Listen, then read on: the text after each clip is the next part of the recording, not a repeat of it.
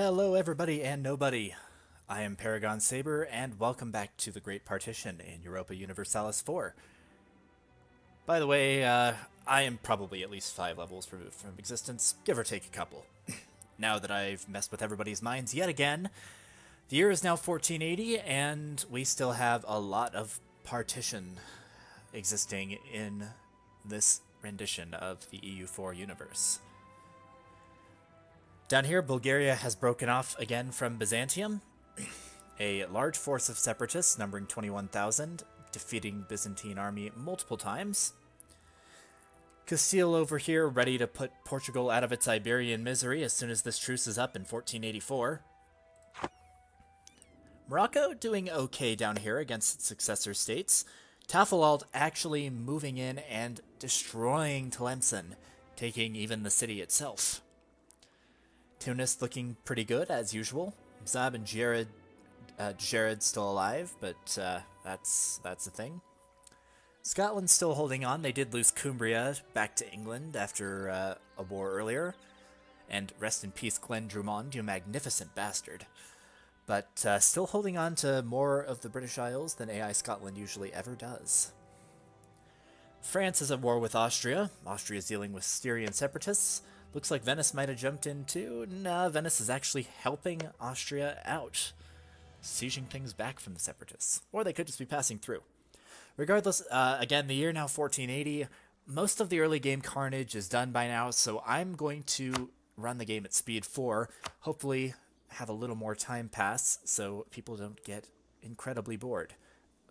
You know, again, I assume none of you watchers are actually going to exist, but if you happen to come out of the woodwork, last thing we need is you getting bored. Of course, you probably already hate my voice. I do too. Righty then, so we still have the Chernihiv War of Independence in full swing over here, and there is the result. Ryazan given Tambov, and Chernigov taking Yelech, Voronezh, Bakhmut, and Borisoglebsk. Pronunciation, the bane of anybody who tries to record any of these. Chernigov now free, allied with Ryazan and Odiev, also free of the Great Horde, who is now just a 3-province minor, likely about to get eaten by Crimea. So rest in peace to the Great Horde, you were once golden. But not all that is gold does not glitter. I think that's how that goes. The Teutons and Poland engaging in one of their, really, it's like once every decade wars, but the Teutons now without allies, even the Livonians abandoning them, so I think this one might swing in the Poles' favor. The Teutons adopting their usual strategy of sieging down Vilnius first, while the Poles have gone straight for Königsberg. Lithuania actually accruing a significant amount of liberty desire here, up to 49.2 anymore, and they'll start becoming disloyal, and I'm sure some of our Russian friends might be happy to see that happen. Up here, existent Finland is back again. They were released in an earlier war, where Muscovy spat them out from Novgorod. Their borders rather marred by a couple of trading cities that Novgorod spit out beforehand, but so it goes. The city of Finnmark won their war against Norway. The city of Finnmark is now the combined cities of Finnmark, Hålogaland, and Trondelag. That's gotta be a tough pill for Norway to swallow. Norway still in possession of the Shetlands, the Faroes, and southern Norway, including, I believe, Oslo. Yes, but they've really lost quite a bunch, and to a trading city at that. Sweden's still holding on. They lost quite a lot to Denmark earlier on, but have retained control of Stockholm. At one point I seem to recall Stockholm being in Danish hands. That might have been in the previous run, or maybe they just took it back. Excuse me.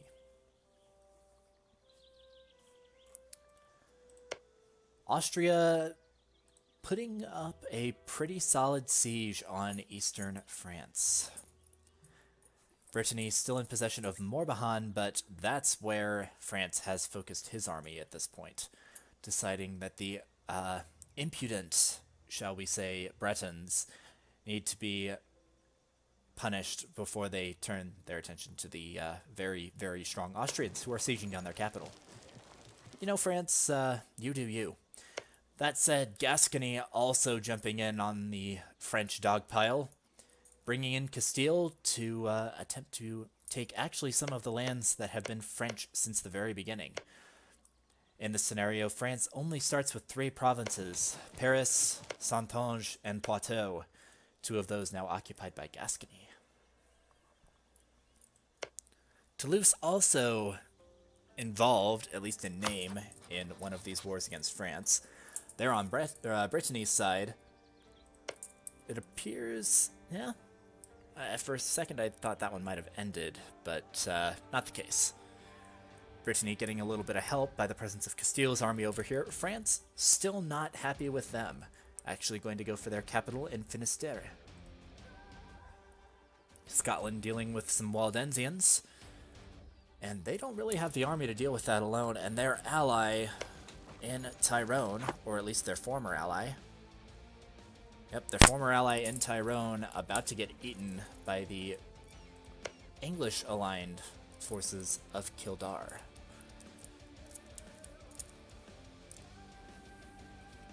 In the east, looks like we have Muscovy and Perm fighting Nogai, so perhaps their hegemony over the Caspian steppe coming to an end. Guessing this would be a war started by Perm?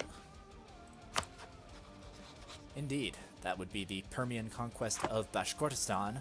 Would also be good for them to take Bashkir, a gold province. Maybe not the most rich of gold provinces, only 2 production, but still always nice to have some gold. You know, inflation is rough to deal with, but could be worse. Muscovy's army actually down in Crimea, of all places. Are they involved in this war on Nogai's side? That would appear to be the case. Defending against, yeah. Look at that outline. Nogai is a great power. Currently number 8, but they do hold on to 248 development, just shy of Korea.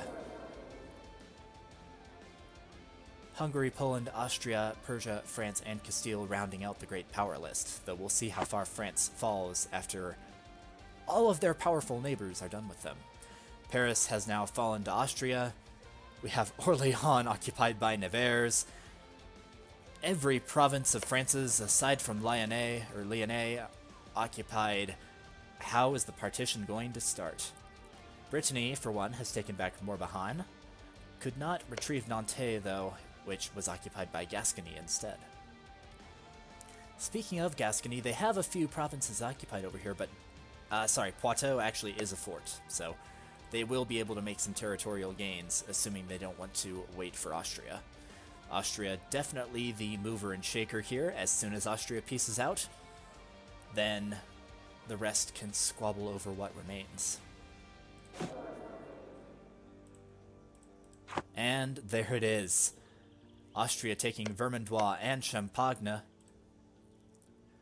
Is there even a French army still hanging around somewhere? I am not sure.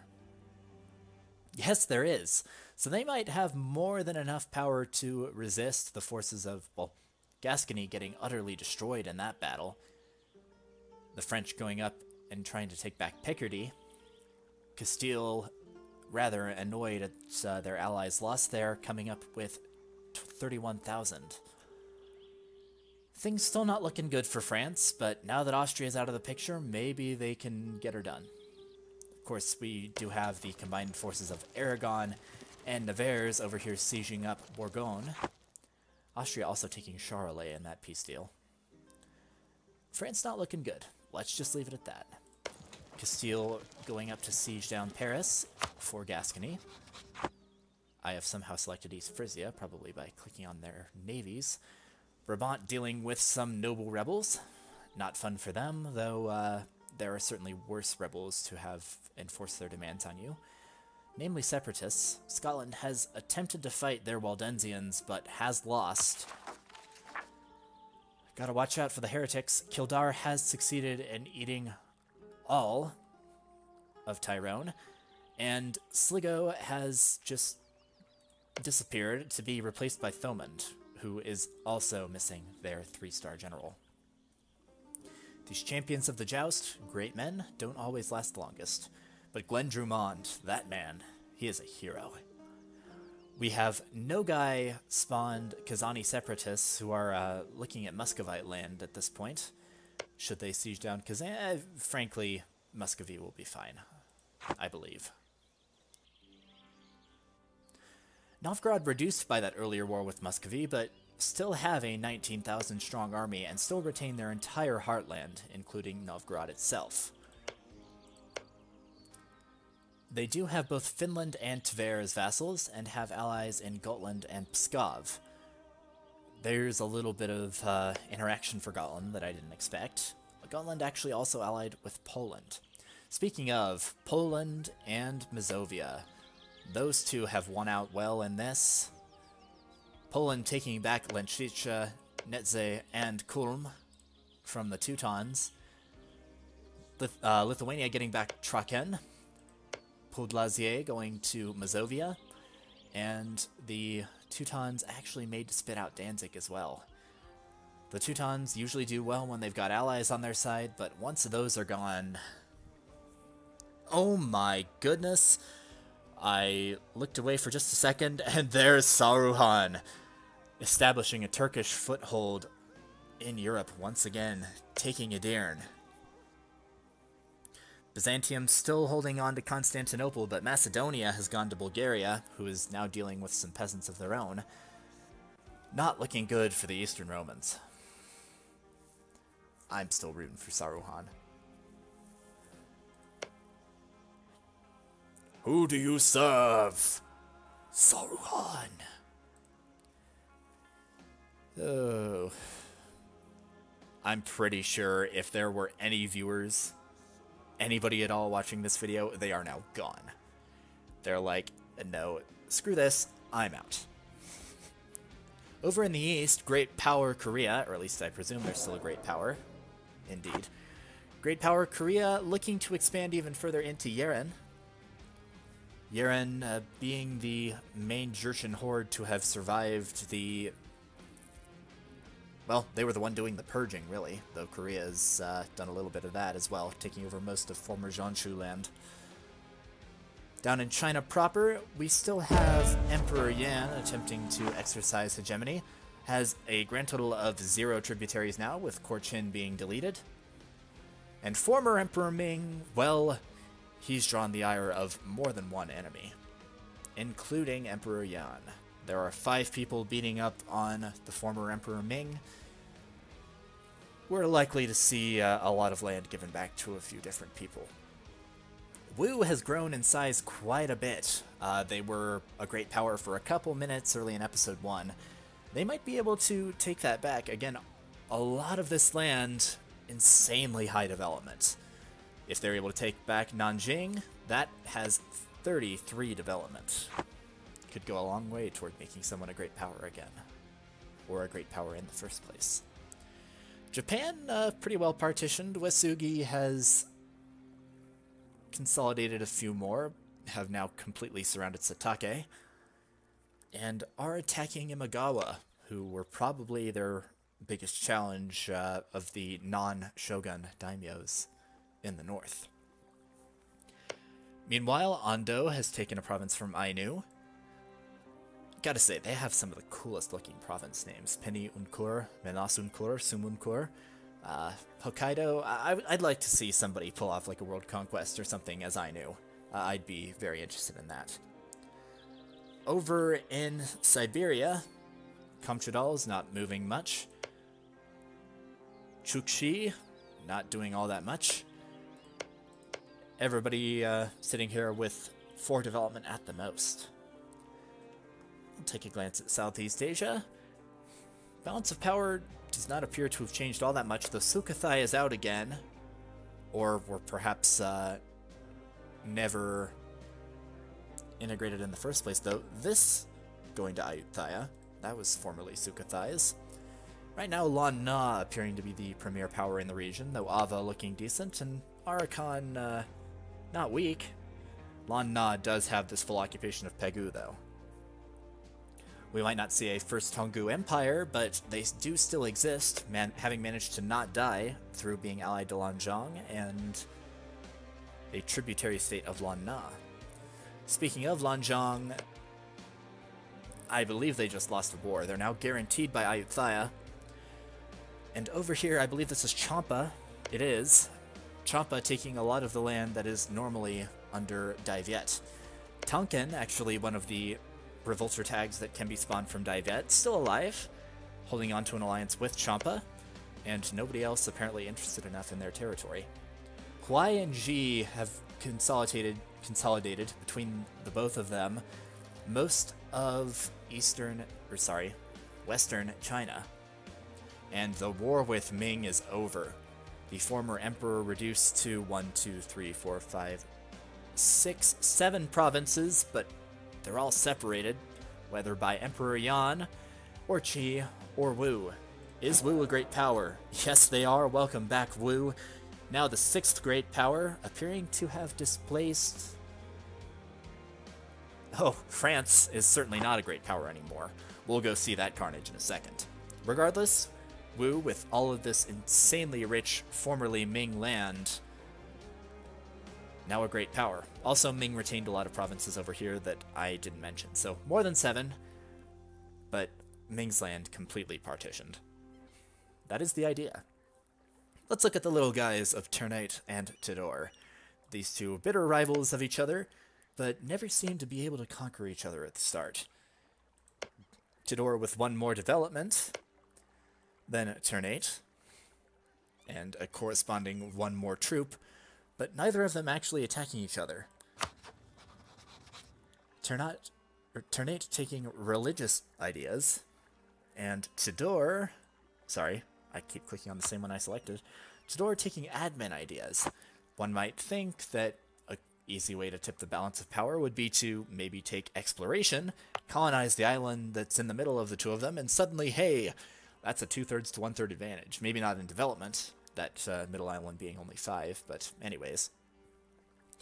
In America, we're not seeing all that much from the stationary tribes like Huron and Iroquois, not much expansion there, though Iroquois does lead a federation with Mexican, and Huron has a massive federation.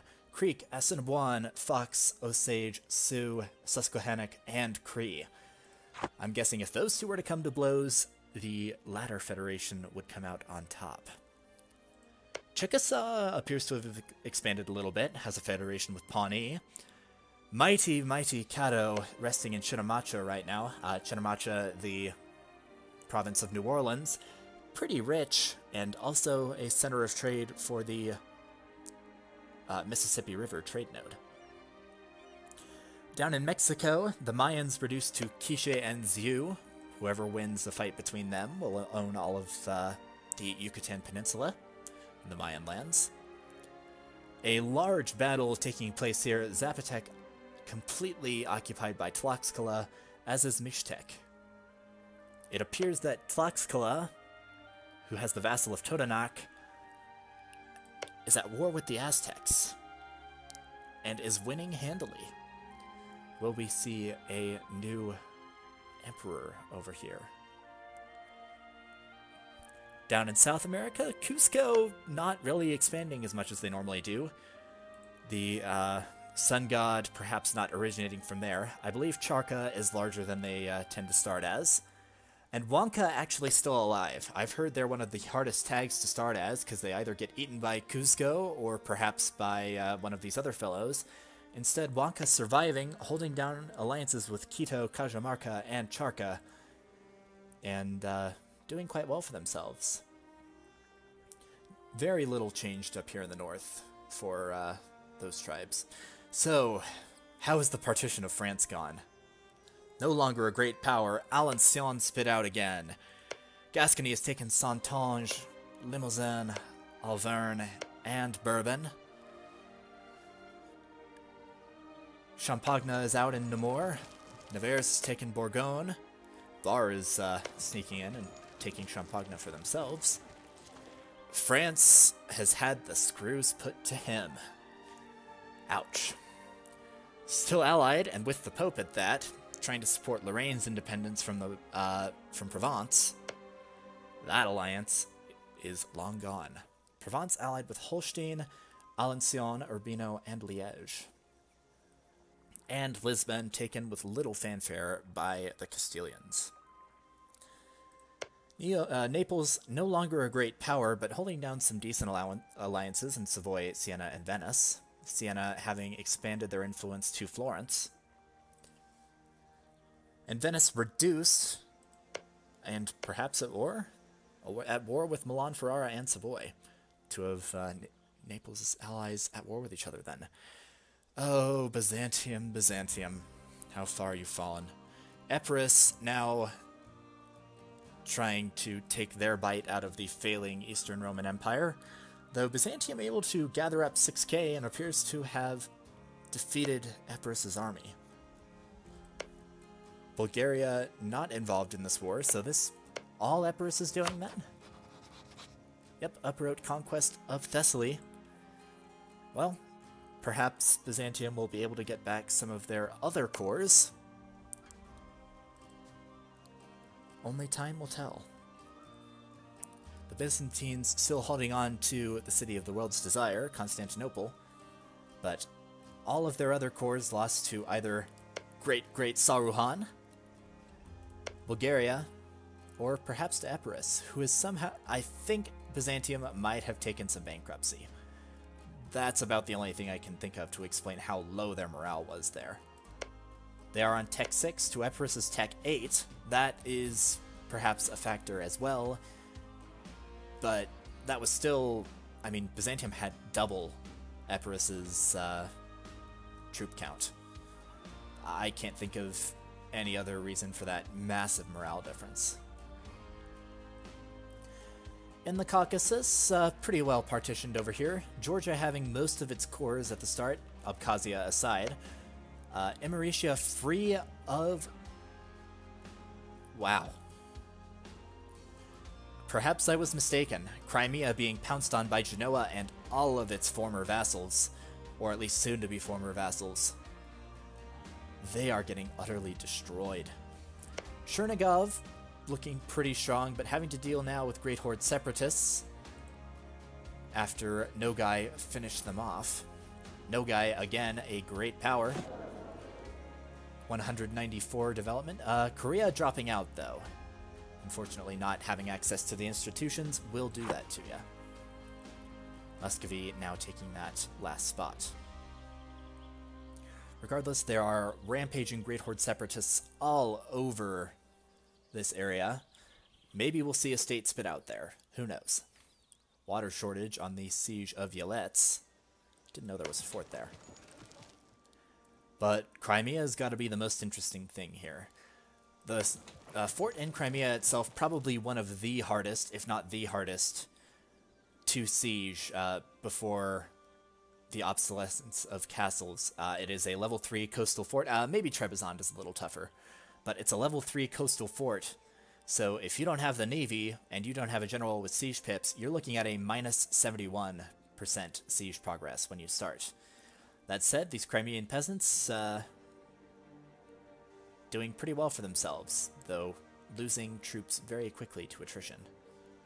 Speaking of, the Marian peasants appear to have either enforced their demands or just given up the ghost. And Epirus now with a similar-sized army to Byzantium. I'm guessing that that next battle will go even further in Epirus' favor. Epirus, at this point, the only Byzantine successor state that's left.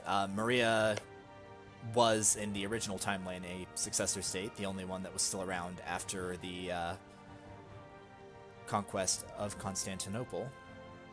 Trebizond, of course, having fallen to Kandar. So, you know, someone might keep the Greek legacy alive over here. Serbia, still a junior partner of Hungary, still not all that happy about it. Hungary has recovered all of its Croatian cores and has completely wiped Croatia, or Bosnia, from the map. Now Austria throwing its weight around at Ragusa. Ragusa leading a trade league of Hesse.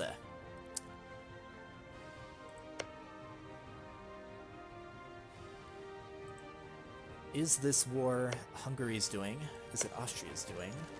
Or none of the above? It is Hungary's doing. No surprise.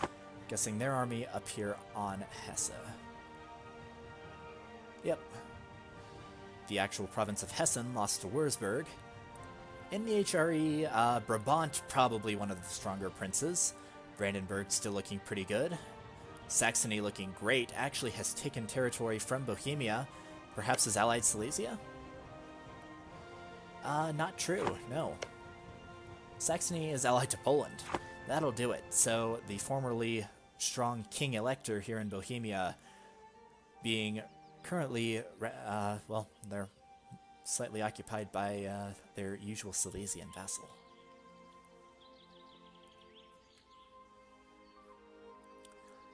Up here we see Novgorod continuing to throw its weight around a little bit. They are at war with the Livonian Order in the Novgorodian conquest of Kashana land. Where in the world is Kashana land? By the way, there's Danish Stockholm. That's a thing now. Well, there's only one recourse here, isn't there? Ah, the Livonians have allied the Swedes, which has led to this conflict. That does make sense. There are very few things, and by that I mean 0 provinces, that Novgorod, at least, could have fabricated on, though their vassal of Finland could have fabricated on Osel. Regardless, Novgorod looking to reunite this lands with this lonely province that they gained in a war with the Swedes earlier, but then lost. The city of Finnmark continuing to exist up here, having, in that earlier war with Norway, gone from 3 development to 16, over quintupling their development. Good for them. Thinking that going up to speed 4 was a good shot. I think we were maybe getting through, well, 5 episodes. We got into, what, 1480? So, at that's basically 35 years, about 7 years per. At speed 4, we've gotten through almost 12. So, you know, maybe this won't last for 80-some episodes.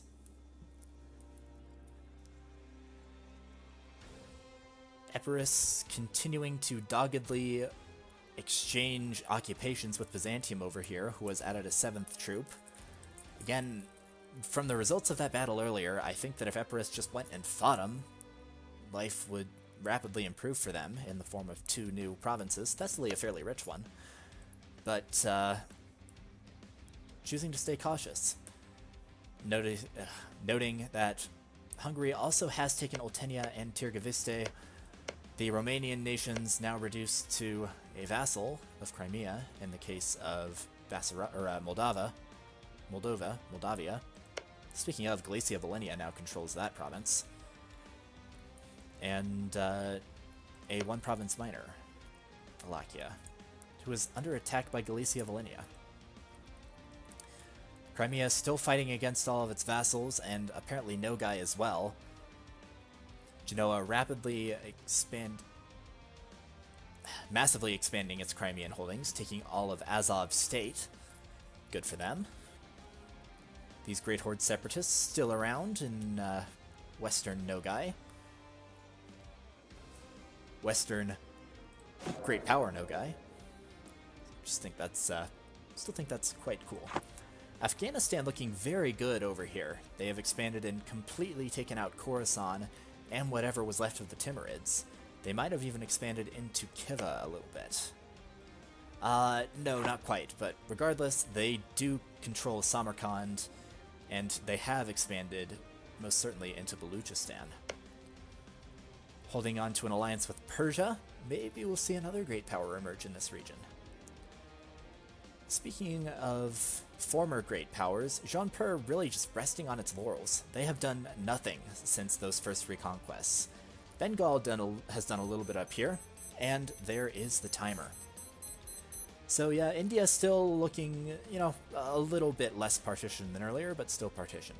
Regardless, it is now the year 1492. I don't think we're going to see any New World colonization, considering Portugal is all but dead and Castile's been more focused on European matters. Regardless, I have been Paragon Saber. Thank you, non-existent audience, or maybe existent audience, who knows, for watching. This has been the Great Partition. Thank you for watching.